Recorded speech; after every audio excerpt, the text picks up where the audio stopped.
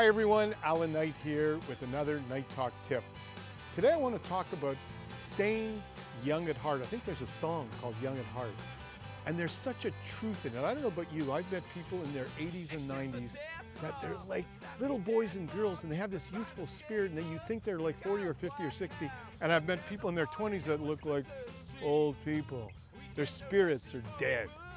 And so one of the keys to a happy and successful life is to stay young at heart. And when I look at my 2-year-old photos, my eyes were big and alive. And you look at children around you, you see their eyes are wide open. They're very present.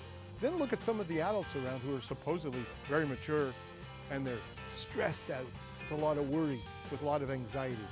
I believe one of the keys to happiness and success in life is to actually get back to that youthful spirit, get back to the innocence that we all enjoyed at a young age, and stay in that zone irrespective of what's going on around you. I know that's challenging, but the more that we could keep that youthful spirit, the longer we're probably going to live, and certainly the quality of our life and the effectiveness and quality of our relationships will be significantly enhanced. Stay young at heart. Talk to you real soon.